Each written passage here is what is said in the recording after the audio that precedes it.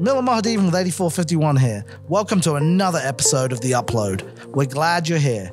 Each month we dig into the world of AI, thick data, machine learning, data science. We invite you to stick around and let us know what you think. Keep an open mind and stay curious.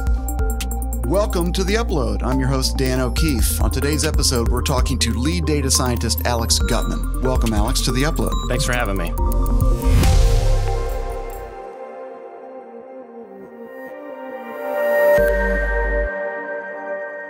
So, Alex, we're discussing 8451's Enterprise Data Science Academy, right? A program you're very much involved with. Can you tell us a little bit more about that and also your background, your professional background? Yeah, my background is in math. I went to college. I was studying to become a high school math teacher. Okay. And I really liked the advanced math, so I kept going, got my master's and eventually my PhD. And I shifted a little bit from theoretical math to more applied math and statistics. I didn't know there was a difference, theoretical and applied. Yeah, there's a big difference. All right. But after graduation, I got started working at Procter & Gamble as a statistician in their research and development department. And then I was there for about 5 years, did a lot of machine learning. And then I joined 8451 about a year and a half ago. Mm-hmm. And since that time, I'm on a team here where we try to enable others to use machine learning. So I do a lot of training, short courses, and consulting to help the company embed more machine learning in their processes. Okay. And I appreciate that, Alex, but I think you're being a little modest, right? You were not long ago the recipient of a Fulbright grant to teach about technology in Kyrgyzstan. Is that correct? Yeah. Tell us more. Yeah, back in September, I spent the whole month in Kyrgyzstan, mm-hmm. and I applied for this Fulbright program about 2 years ago. I had always had Fulbright on my radar throughout college. And I think after I joined industry, I thought I lost my opportunity because usually it's professors that go and do these Fulbrights. Sure. But I found out about this Fulbright specialist program, and that's a program where professionals or academics could do it too, where you go for 2 to 6 weeks. So it's not a full year. Okay. So I went through the application process, was put on a roster where you can bid on projects across the world. Mm-hmm. And in Kyrgyzstan, there was a government organization called the High Technology Park of Kyrgyzstan, and they're trying to improve the IT infrastructure and capabilities of the country. Okay. And they had this gap in machine learning and artificial intelligence. Basically, they want to know what 8451 and Kroger want to know. What can we do with these technologies? How do we do it? How do we get started? And in Kyrgyzstan, they're a few years back in terms of infrastructure and everything. So I spent the month there. I taught workshops on machine learning. I gave presentations to university students about what is machine learning and AI, mm-hmm. what is it not, because there's a lot of hype and hyperbole around these subjects.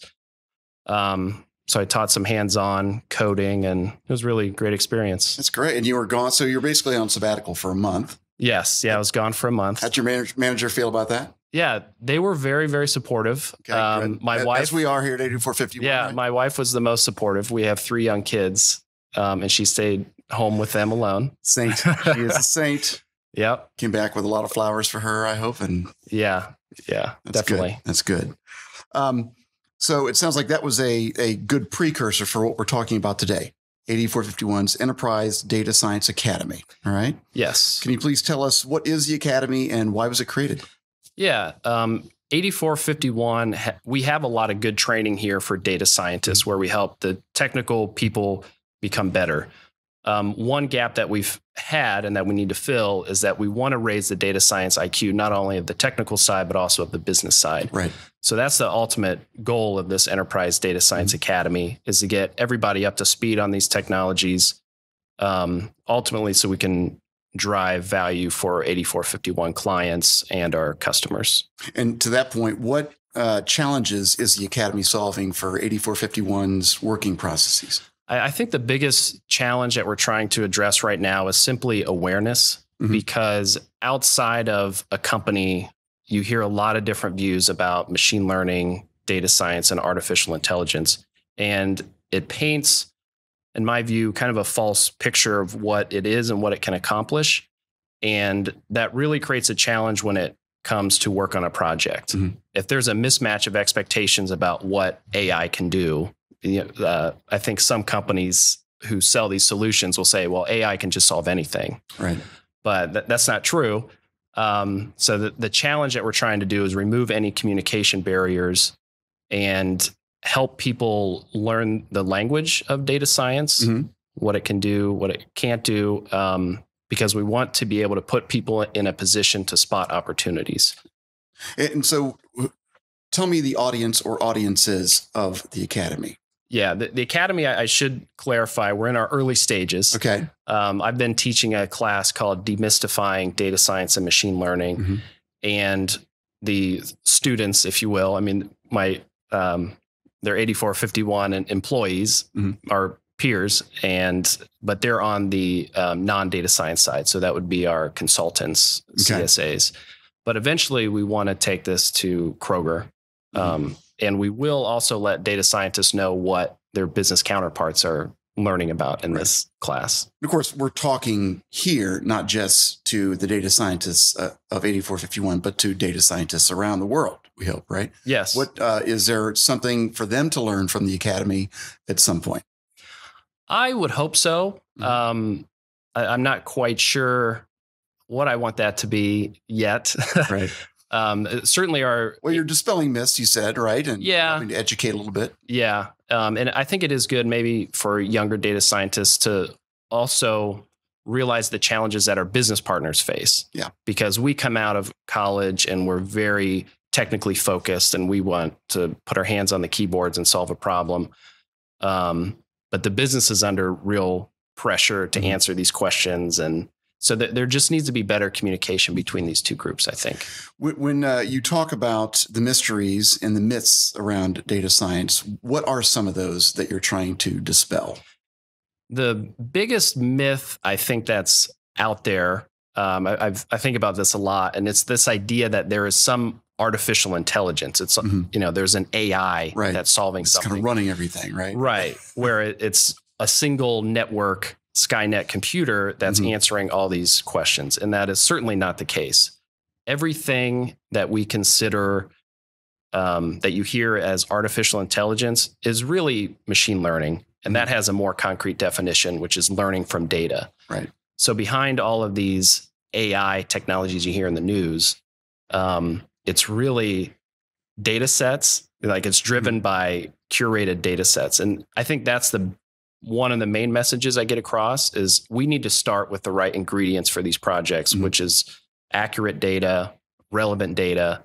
And in many cases, you need a lot of this type of data in order to answer questions. And to be clear, we are not in danger of robot overlords determining our fates in the near future or distant future for that matter. No, okay. I certainly don't think so. Right. I know there are a lot of people who might disagree with me. I think even Elon Musk paints a scarier view of the future than I do. But an interesting view, yeah. Yeah. My favorite AI and machine learning expert who I follow, Andrew Ng, he had a good analogy. And he said, worrying about AI taking over the future is like worrying that we're going to overpopulate Mars. Yeah. That's too far into the future to even think about it right now. Gotcha. Yeah. Well, speaking of things here on Earth in a practical sense, what is a practical example of how AI is solving everyday problems? For the general public, I think we as consumers, Kroger consumers, and just in general. Yeah, I'll start with in general. I think probably the main application of machine learning that people see that's behind the scenes is your spam filter on your email. And that's been around for years. And it learns because if you remember the old days of having email and Gmail, you would get a spam email and you would click on Google and say, this is spam. Yep. And after billions of email messages came across, there was a labeled data that said what's spam and not spam. Right. And then with that, you can feed that into a machine learning algorithm and it picks up these patterns. So spam filter is a big one. A popular one now is also the Zestimate or the Z estimate on Zillow, where everyone checks that. The real estate. That's based on machine learning algorithms. Yeah, they know the specs of your house. I mean, that's provided, and then the sales price. So with that, you can identify patterns. Okay. Speech recognition, facial recognition are all applications of So the new machine learning, like the clear that you now can use at the TSA check line when they that's all AI machine learning. Yeah. Machine learning. Yep. Okay. Yep. All right. And they don't want you to really smile in your picture now because that makes it a little harder to identify. They want your face kind of static. Yeah. My wife just got a new passport photo and they told her not to smile. Yeah. Because it would fool the AI. It's more like a mugshot, right? Right. Yeah. Gotcha. Okay. Well, thank you for that. That's a great explanation. So how would you describe the true purpose of AI and specifically how are 8451 and Kroger using it? So we're kind of bringing it back to where we started. Yeah. At 8451 and Kroger, there are a lot of applications of machine learning, which again is learning from data. That's the true purpose of it. Because if you think of one of our main applications of machine learning here that people know 8451, it's because we send coupons, we send mailers, best customer bonus, things like that. And without machine learning, you can imagine you would have to write a bunch of rules into the computer that would say, oh, if you like cereal, maybe you want to buy Pop-Tarts. Or if you purchased health food last week, maybe you should get coupons for organic items in the future. Right. But if you consider the millions of households who we sell items to, and then the thousands of items in the store, if you had to write all of these rules, that would be impossible. Right. But if you have the right data set, which is past purchases that we collect with the Kroger Plus card and the right machine learning algorithm, then you can let these algorithms tease out the patterns and maybe patterns that we as humans never would have identified just because there's so much data behind the scenes. Gotcha. And then with that, you have something that's more manageable and likely much more accurate than just writing a bunch of rules. Gotcha. Well, we're glad that the Enterprise Data Science Academy is behind all of that and helping us to all better understand artificial intelligence, machine learning, and everything else that underlies what we're doing here at 8451. So how do you see the Enterprise Data Science Academy evolving? You know, it's fairly young now, right? What are we looking like in the next 2 to 3 years? Yeah, we are in infant stages. The academy itself right now, what we've been actively doing in 2019 and now that we're in 2020 is teaching internal courses. So I've been teaching a class, Demystifying Data Science and Machine Learning. About 100 people have gone through it. But this year, we also want to add to those internally built courses, teach other courses. So after the awareness part, what is machine learning, data science? We need to go more into understanding and then adoption. And we're going to do that by adding externally built courses as well. That way we kind of keep a pulse on the industry. There are a lot of websites like Coursera or Udacity, edX that offer more broader industry views of data science. So you're going to be offering education to the industry, not just to the 8451. Sorry, no, we want to partner with these external people to get access for our 8451 and Kroger employees, to get them access to these externally built courses. And then the third phase would be to ramp up our consultation efforts where we identify a project and a team and bring them through from the internally built courses to the externally built courses and then guide them through the whole process to make sure we're asking the right questions, we're getting the right data, we set expectations correctly, because that's always a challenge with machine learning. They can fail. These projects can fail in unexpected ways.